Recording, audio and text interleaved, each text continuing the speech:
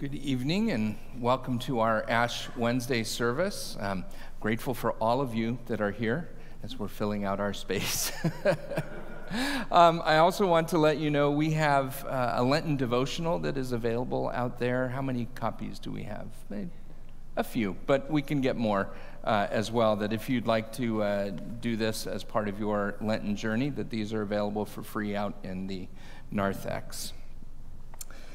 I always like to start the Ash Wednesday service by going back to our Church of England roots and reading from the Book of Common Prayer, these words that are an invitation to Lent, to the season of Lent at the start of Ash Wednesday. I like it because it uses the word notorious in it in a unique way. So, but let me read these traditional words as we begin tonight's service. Dear people of God, the first Christians observed with great devotion the days of our Lord's passion and resurrection, and it became the custom of the church to prepare for them by a season of penitence and fasting. This season of Lent provided a time in which converts to the faith were prepared for holy baptism. It was also a time when those who, because of notorious sins, had been separated from the body of the faithful, were reconciled by penitence and forgiveness and restored to the fellowship of the church. Thereby the whole congregation was put in mind of the message of pardon and absolution set forth in the gospel of our Savior, and of the need which all Christians continually have to renew their repentance and their faith. I invite you, therefore, in the name of the church, to the observance of a holy Lent, by self-examination and repentance, by prayer, fasting, and self-denial, and by reading and meditating on God's holy word. Now, fortunately, we do not separate people for notorious sins anymore in our tradition. They did in the early Methodist movement. You could be put into a penitent band, and then you had to kind of work back into the community. But I read those traditional words, and then on the other side to say that even Ash Wednesday, even as we start this season of Lent that is about repentance and reflection, that it is not a season of looking at how bad we are or what sinners we are.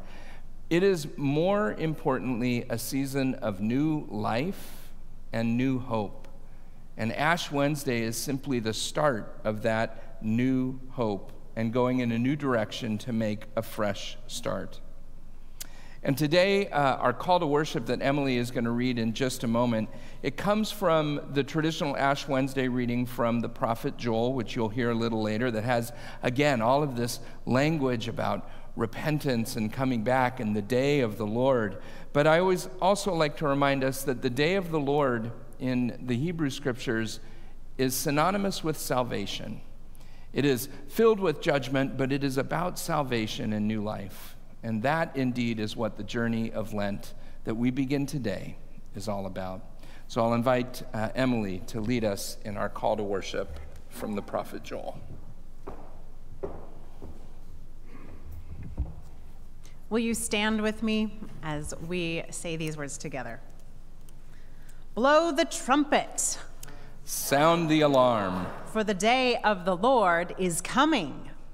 Announce his coming. Call everyone together for a holy gathering.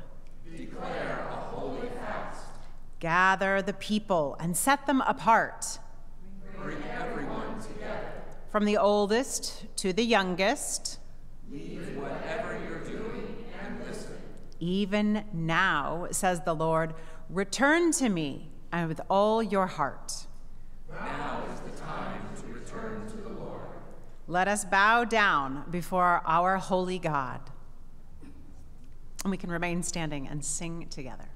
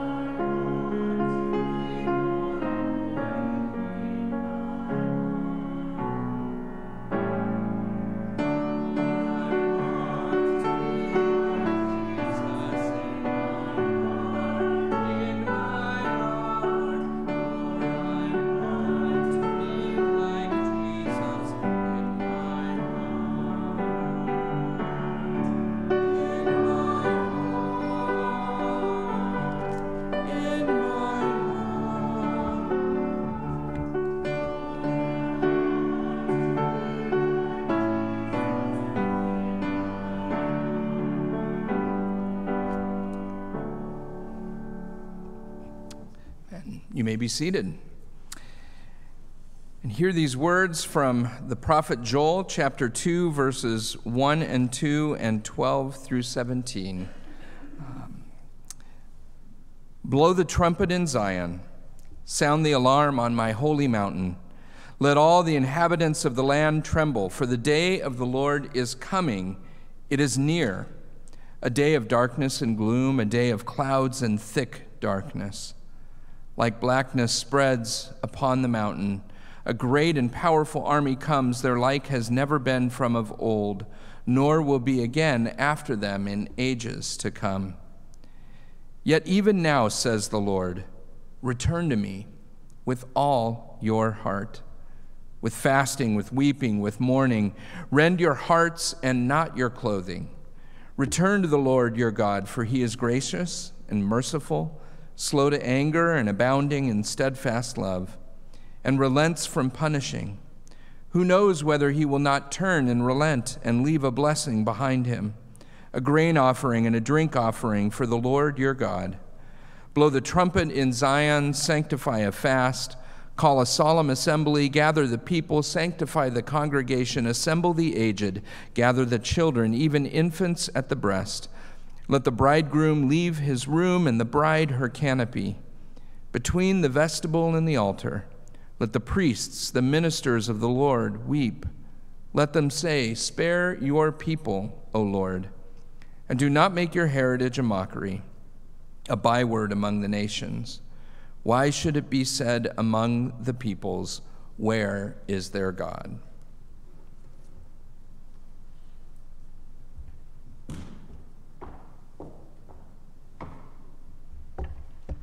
The gospel reading this evening comes from Mark chapter 2, verses 18 through 22. Now John's disciples and the Pharisees were fasting, and people came and said to him, why do John's disciples and the disciples of the Pharisees fast, but your disciples do not fast? Jesus said to them, the wedding guests cannot fast while the bridegroom is with them, can they? As long as they have the bridegroom with them, they cannot fast.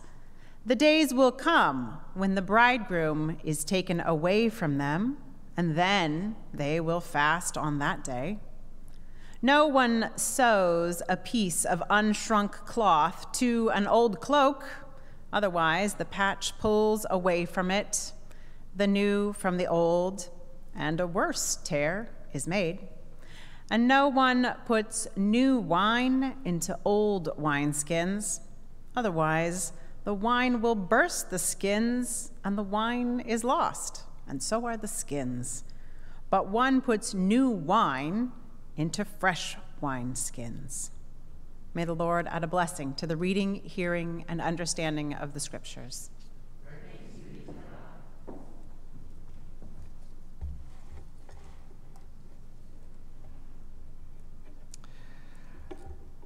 This is a scripture about new things, not old things. And I like new things. It's kind of like, I think, when you get a new computer.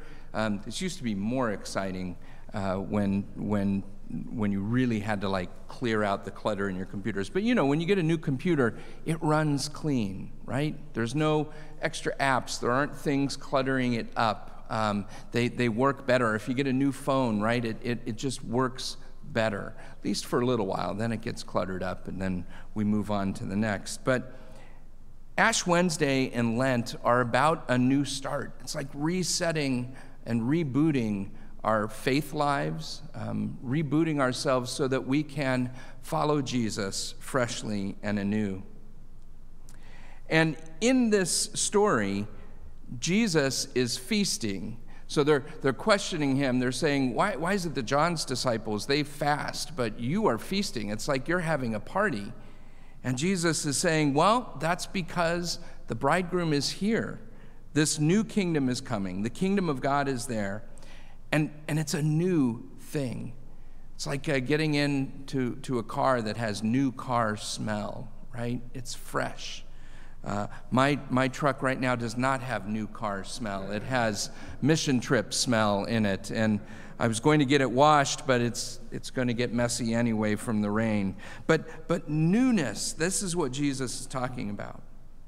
And Mark chapter 2 has these three images of sort of new things happening. The first image is the one of new wine in old wineskins, that you don't put new wine into old wineskins. And if you've ever seen a photo of these wineskins they're talking about, they're very large. And it would be a lot of wine to waste if you put older wine or new wine into old wineskins, they would burst. You would lose it all. And what Jesus is saying is, no, we've got something fresh. And so we're going to put it into something fresh. We're going to turn from the past and look forward. I don't know anything about sewing. I don't know how much patching we do anymore, but I guess you don't put a new patch on something old that's already pre-shrunk because you don't want it to separate or pull away. You want to put it on something that's new and fresh. And then this wedding image. This wedding, can you imagine going to a wedding? There's going to be a wedding in here on Saturday. They're getting ready for the wedding over in the fellowship hall. They were going to be outside. They're now going to be inside because of the rain. But can you imagine going to a wedding and then going in and nobody eats anything? You wouldn't go to a wedding reception and not eat anything. You're going to a wedding reception to celebrate this new life that this couple has together, a new life that has begun. They're starting something new, and that is something to celebrate. And Jesus is saying to them in this passage, look, the new thing is right here. It is right here amongst them. He says it will be taken away all in due time, but for now, we celebrated this new thing. And so on Ash Wednesday, we put the chance in front of you for new starts, for new beginnings, for new habits, for all sorts of new things. That's why I like Ash Wednesday. It's the day where we get to turn things around and try again and try again. And we move in a direction that helps to shape us in who God wants us to be. We become the new vessel to take in this new kingdom way of living that Jesus calls us to live. Amen. As we come in preparation to receive the ashes, we do so in confession because we do recognize that we fall short. We do recognize that daily we fall short of what God hopes for us. And so in just a moment, I'm going to have on the screen this prayer of confession, and I will invite you to share in these words with me in this responsive reading. Let's pray. Have mercy on me, O God. Wipe away my faults. Wash me clean of my guilt. Purify me of my sin. For my sin is constantly on my mind.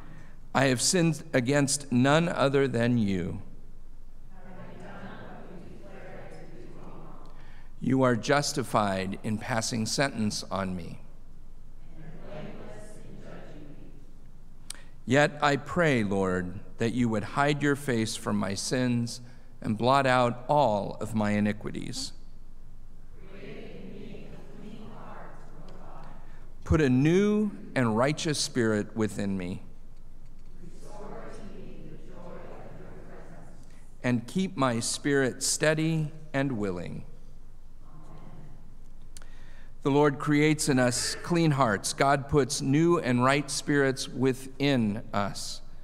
We're not cast away from the presence of the Holy One, and the Holy Spirit is not taken from us. In Christ, we are restored to the joy of God's salvation, and by God's grace, our spirits are remade to follow God's will. Thanks be to God. The ashes on Ash Wednesday are a reminder and an invitation for us to come back to that which we have come. And I'm often reminded that these ashes, there we go. These ashes once were living things, and yet still contain that life within them. And we use them as a symbol to remind us that it is from ashes that we come, and to ashes we return, but we have this hope of new life in them. As we stir them together almost with the waters of baptism, they bring new life into us. And so I will offer a word of prayer over these ashes. I will invite you then to come forward as you feel called. We'll impose the ashes on your forehead and simply say the words, repent and believe the good news. That is the beginning of this season of Lent. Loving and gracious God, pour out your Holy Spirit upon these gifts of ashes that come from the very life that you have given to us. That remind us that we are as the dust of the earth, but that we are also new creations, and that we are all part of your kingdom. May these ashes remind us that in you our lives are made new. Amen. And now I invite you to come forward and to receive.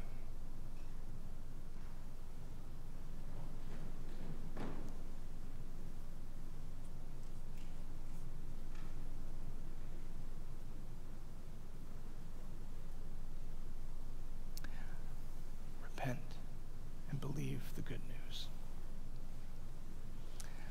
Repent and believe the good news. Repent and believe the good news.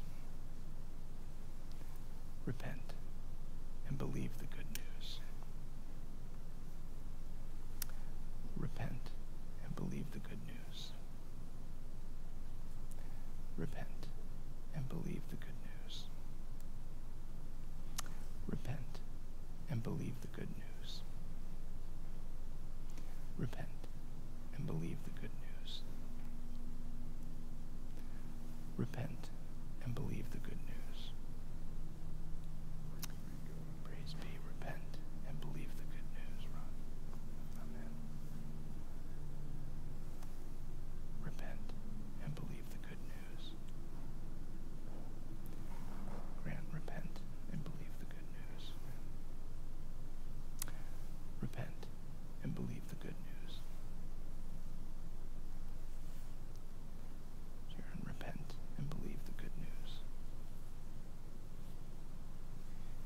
Keith, repent and believe the good news. Repent and believe the good news.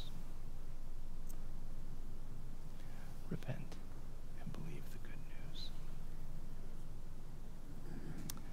Repent and believe the good news. Amen. Louise, repent and believe the good news.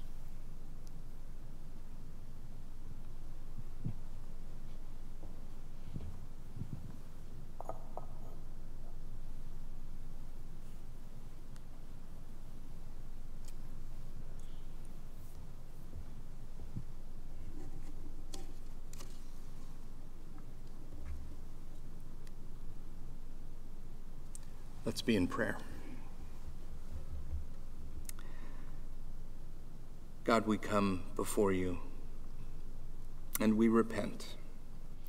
As we have come forward and received ashes, the act of repentance in meaning to turn around, we turn from our old ways to walk forward into new life with you. On our foreheads is the sign of the cross as a reminder that you have come, you have forgiven, and you have called us to walk in a new way of life. Help us to embrace this newness as we begin this journey through the season of Lent. In the name of Jesus Christ, Amen. I'll invite you now to stand as we are going to sing our closing hymn, Just As I Am.